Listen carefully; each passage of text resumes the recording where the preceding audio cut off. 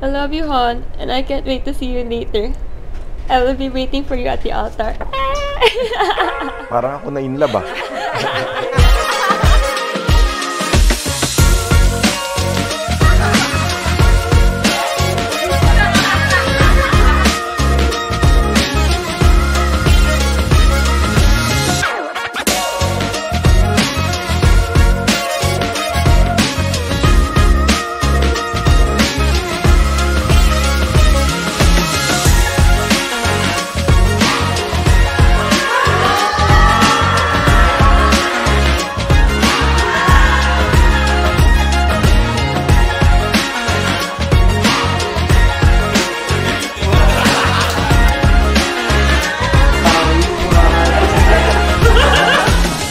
Hi Han, finally today is the day. First of all, I want to congratulate the both of us for making it this far. 8 years of being boyfriend and girlfriend, having multiple instances of long-distance relationships, fights, tampuhans, and laughter.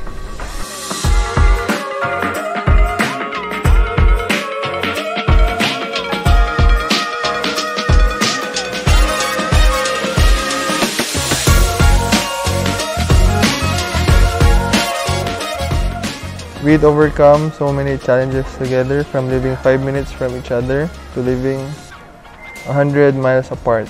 You're from Cebu City, but living in Manila. I was from Manila, but living in Cebu. Para tayong nag-hide and seek.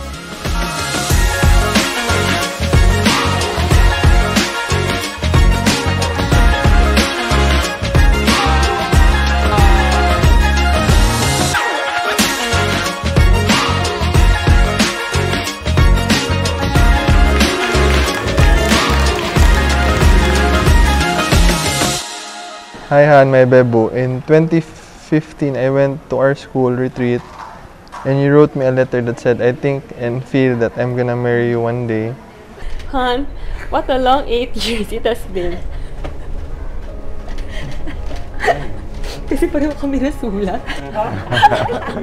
Today, here we are, ending our 8 years of being girlfriend and boyfriend. Same lagi mo.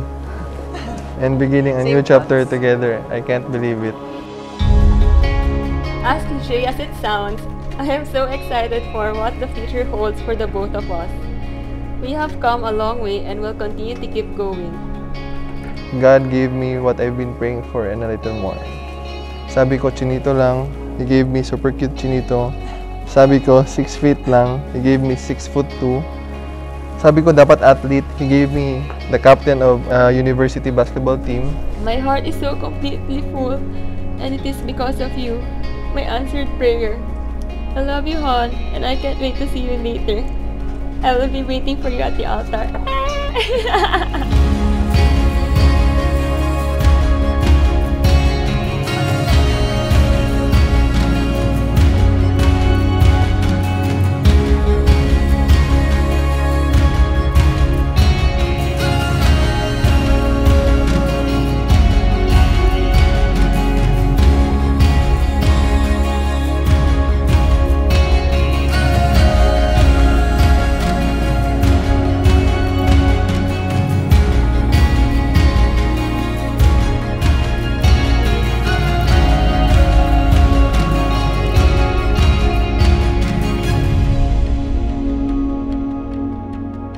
Shang in Chinese, according to Google, it means to finish or to complete.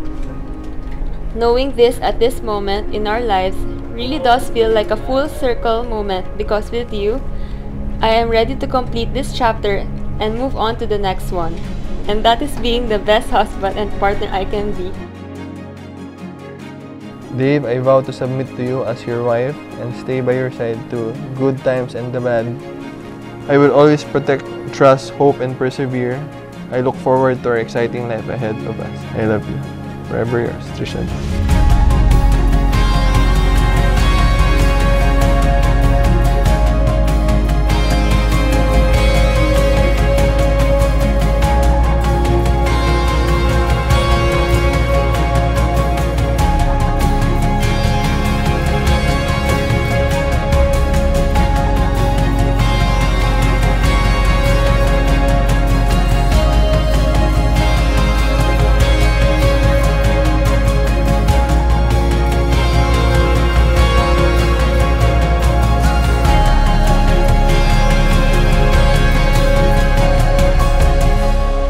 one I have waited all my life to have met you, and now I will be able to marry the girl of my dreams, whom I can finally call my wife.